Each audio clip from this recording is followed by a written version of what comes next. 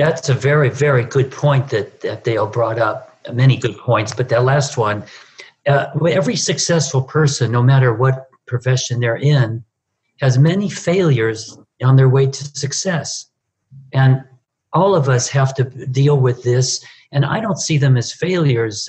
A scientist to develop a new vaccine or something has to go through hundreds of experiments sometimes before they're used maybe more than we are to failures to reach a successful outcome. I don't see it as failure. I see it as experimentation. Yeah. So I recommend that everybody experiment on pianos and, find a way to get them to the pianos, and you need to experiment. And through experimentation, you will all find that you'll be able to find the way and better ways to do things.